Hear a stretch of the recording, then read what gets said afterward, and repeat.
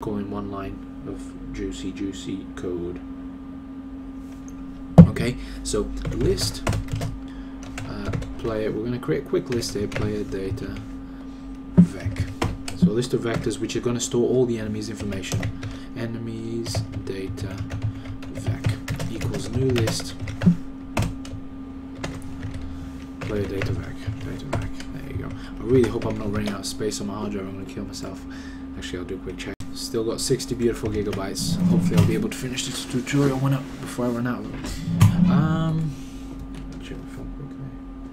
Yeah. Enemies data vec. So we create a list of players and we say for int I equals 0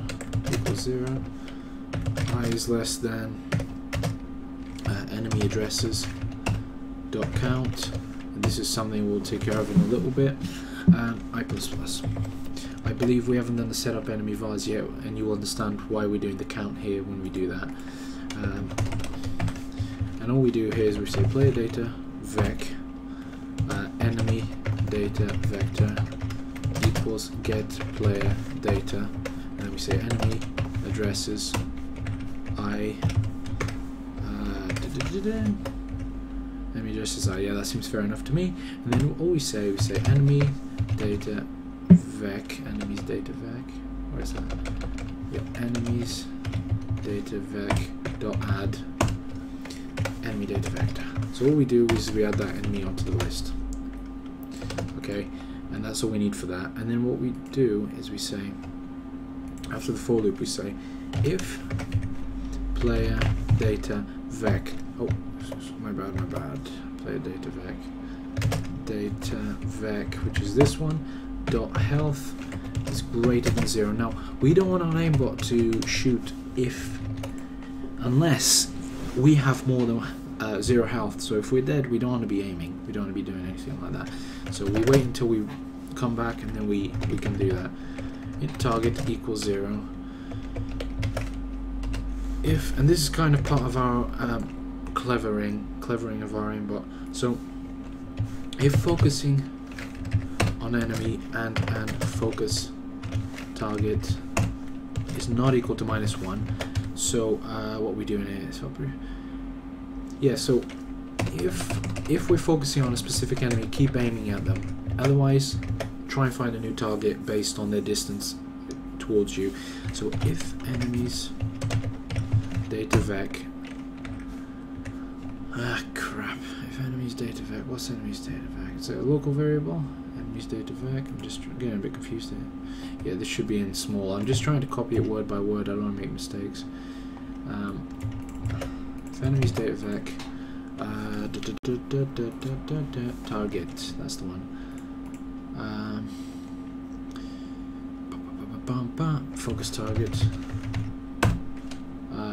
Dot health is greater than 0. So what we're saying here is we're saying if our enemy's got more than 0 health, then our target becomes the focus target, and that's good. And otherwise, target equals a function that we're about to create. So this is going to be a bit of a biggie function, but it's a good one, I tell you that much. Private int find closest enemy index. Okay, that's what we call it. And we receive a player data vec array, enemies data vec, and we receive our position to see which one's closest to us. Player data vec, my position. Okay, yeah, that seems good to me. Oh, come on, what's the problem? Oh, no paths return. Yeah, that's fine. So float distances equals new float enemies data vec. I really gotta start making my variables a bit smaller names. I always make them such a long name, and then I have to write them a billion times. For int I equals 0, I is less than enemies data vec. Dot length. I'm just gonna copy and paste that because I'm tired of writing this. I++, obviously. Oh, not int plus plus. What the hell? What did I do wrong? Oh, my bad. Fail. Yeah. So, yeah, I know it's not returning anything yet. Those screws. you go. Get rid of the error. Don't copy that. You don't actually have to copy that, by the way. So we do that, and so what we've got. So we're saying if enemies datavec I dot health. So first thing we're saying is if the enemies has got more than, it's great now, 0. Oh yeah, this is something I did it's a bit of a cheat, and I'm not particularly proud of it, but it does do the job, and it's not like bad code practice, I don't think. It's just like I could have found a better way around it. So distance is I equals, and once again we're going to create a function. So I apologize for that. Just don't worry about these being left undone. Don't worry about it, because we're gonna. There you go. That's it. We're gonna.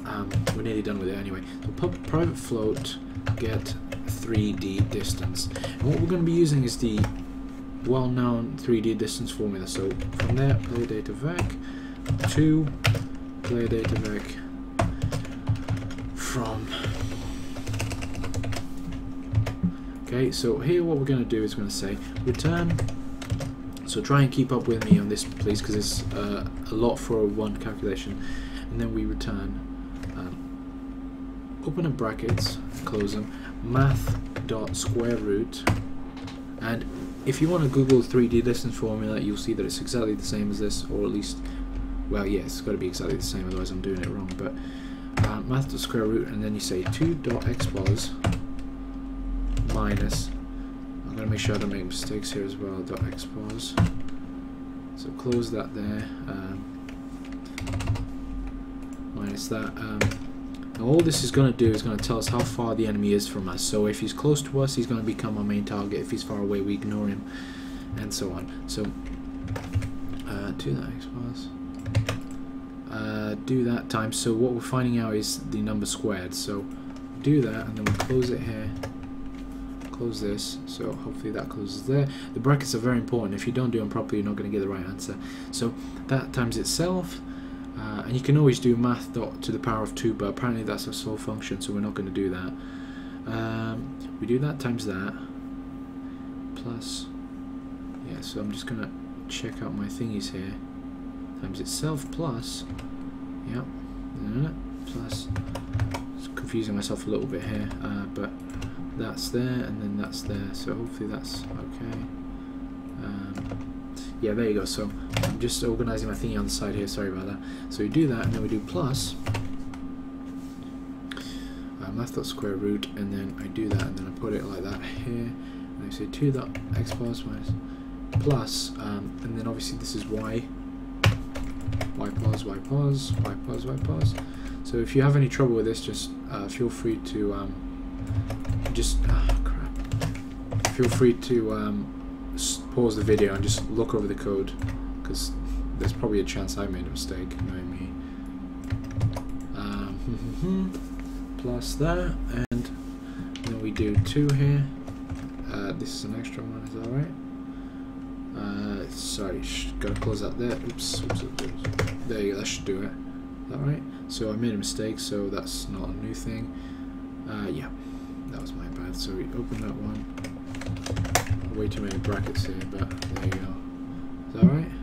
There you go, excellent. So then at the end, we've got 2 brackets here already. Is that right? Nope, we don't. That closes that one, and that closes that one. What's wrong with that? Oh, my bad. Idiot. Okay, so that should do it. So you've got, try and make sure the things are right, so I'm just going to double check everything to make sure it is. Xpos.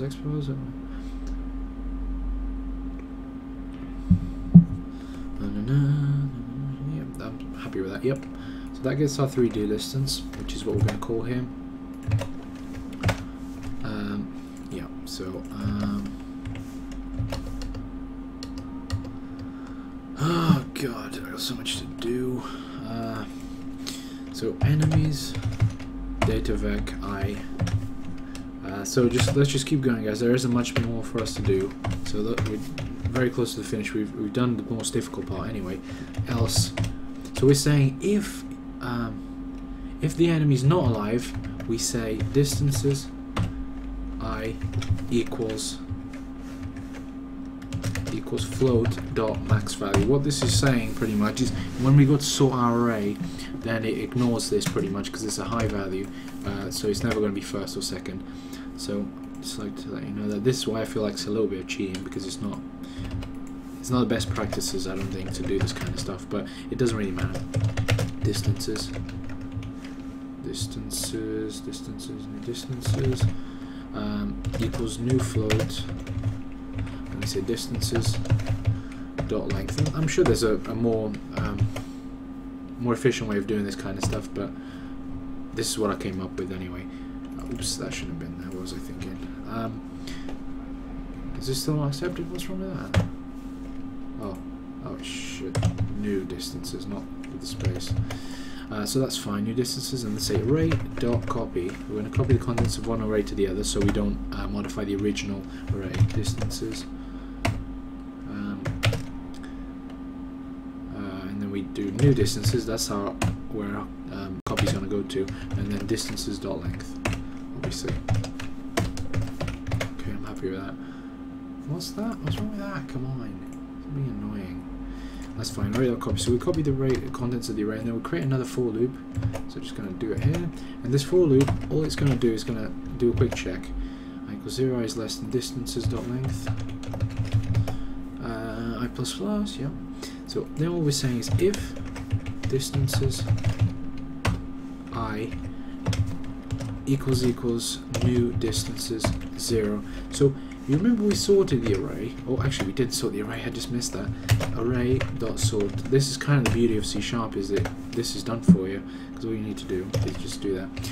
And if you call sort, it's going to sort them in, I believe it's ascending order. So our smallest value is going to be first, and then so obviously that's what we want. So we're saying if distances, we're going through the distances and we're saying if that is equal to the smallest value, then we return that. Okay, so that way we return the smallest distance, which means it's our closest player, and that's the one we're going to shoot at.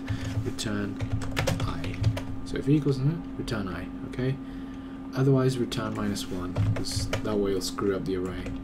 And then if this happens for some reason, that means we made a mistake somewhere, because I've never had that error. And that's what we're calling here. And so when we call that, we're sending in enemies data vec dot to array. So it's just because there's no need for us to send an array list afterwards again. Data vec, so we might as well data vec. That's the one. Beautiful. So that's what we do. We call that, and then we're saying if focusing, else if we're not focusing, we're saying this again. So if we want focusing on an enemy, just go straight away, find us a random enemy. That's what we're going for. And then we're saying if target is not equal to -1. What we're saying here is if something goes wrong here, anytime before here, then this is kind of a safety. So focus target. Let's say you started aiming at someone new, that becomes our new target until you let go of the mouse button or they're dead.